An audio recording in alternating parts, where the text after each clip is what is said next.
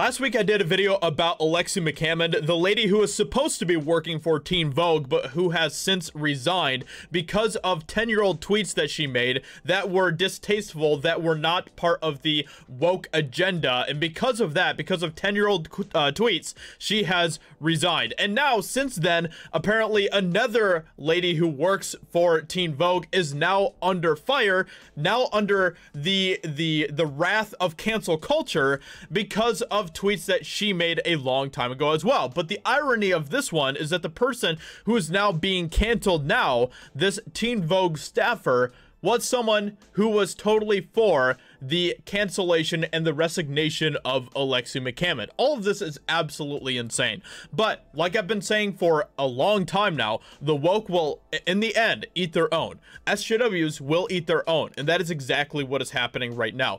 Over tweets that were made years and years and years ago. This is insane. But let's go ahead and get into this. Report: Teen Vogue staffer who opposed editor over racist tweets has racist social media history. A little bit hypocritical there, if you ask me. A Teen Vogue staffer who opposed the incoming editor-in-chief over a series of allegedly racist tweets she published when she was just a teenager is now being targeted for her own controversial social media history. So, as the Daily Wire reported last week, Alexi McCammond was ultimately forced out over a series of allegedly anti-Asian tweets she published nearly a decade ago when McCammond was just 17 years old. Now, like I said in my video where I talked about this, you can go watch that video if you want to get more of my details and more of my thoughts about this. But, I think that those tweets that she made were distasteful, that they should not have been made? Absolutely. Do I think that those were pretty terrible tweets? Absolutely. Do I think that she should be fired for tweets that she made 10 years ago? No. It's not really that difficult. You can do both. You can say those tweets were not that great, and you can also say you shouldn't lose your job over that. The tweets surfaced just as McCammond was being tapped to lead the teen-focused fashion magazine, which has been something of a leading publication for woke ideology in recent years. And let me just ask you this, okay? Do you really want to live in a world, in a culture, where you could be fired, you could lose amazing career opportunities, you could lose just the greatest opportunities that you have worked your ass off for years because of things that you said on social media 10 years ago? Do you want to live in that type of world? I know I don't, because that is insane. That is an insane clown world that I don't want to have any part of. The tweets were shared in a now viral Instagram post by Diana Sui, an editor at the website The Infatuation, who wrote, "I'm tired of big media organizations pretending to give a damn about diversity and inclusion." So basically calling out Teen Vogue and stuff, because Teen Vogue is obviously a company that likes to virtue signal about how much they really care. How much they really care. But apparently they care so much now that they are going to cancel a woman of color, Alexi McCammond, when she makes racist tweets against other women of color. It's just like, what? It's just so ridiculous. I'm just so sick of all of the woke nonsense. It's just beyond insane at this point. McCammond turned down the position on Friday, writing in a statement that she became a journalist to help lift up the stories and voices of our most vulnerable communities. As a young woman of color, that's part of the reason I was so excited to lead the Teen Vogue team in its next chapter. So since after all of that Alexi McCammond stuff, now there is another lady who works for Teen Vogue who is under fire.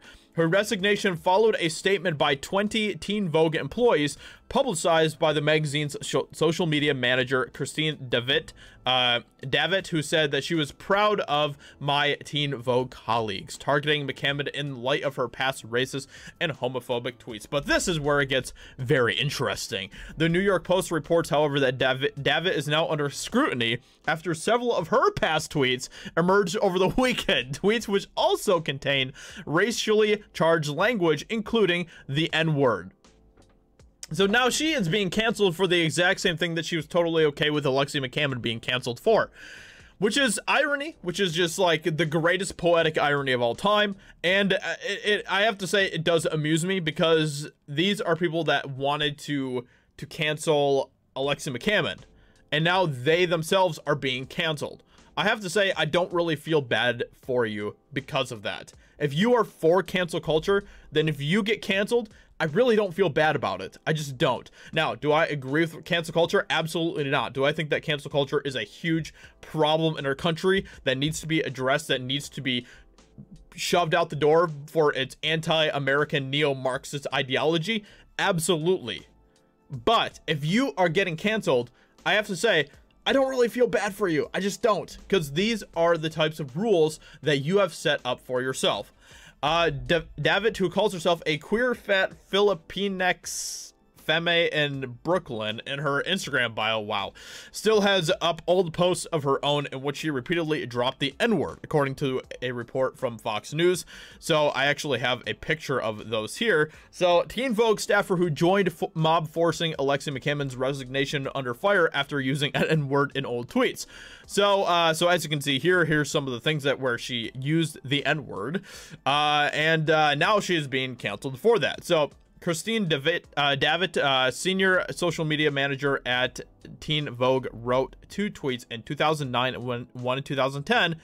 Decade-old tweets. Once again, that is insane that people are going after these people for decade-old tweets, but that is exactly what happened to Alexi McCammon. Christine Davitt was totally fine with it, and now Christine Davitt is facing the same sort of wrath, the same sort of heat that Alexi was. In 2019, Teen Vogue published an op-ed titled "Stop Using the N-Word If You're Not Black." Davitt has said that she is of mixed Irish and Filipino ancestry. So basically, Teen Vogue is, you know, like, all of this is just insane. Davitt has since locked her Twitter account. And the greatest thing about all of this is that literally like last year, Teen Vogue also released an article talking about how cancel culture doesn't exist. And now in-house, there's a lot of cancel culture going on there because all these people, Christine Davitt was totally fine engaging in cancel culture against Alexi McCammon, and now cancel culture is engaging in itself over Christine Davitt. Hilarious to me, I have to say, and very, very amusing. You know, Christine Davitt, if she really, really also ascribes herself to the same things that she was ascribing Alexi McCammon to, she should indeed probably resign as well. For the best, of course, because wokeness and all of that. I think all of this is ridiculous. I don't think that people should lose their jobs or lose opportunities for 10-year-old tweets. I think that is... So that is one of the most insane things that I've ever heard in my life, but that is the culture that we are creating. That is the culture that is being created by these wokesters.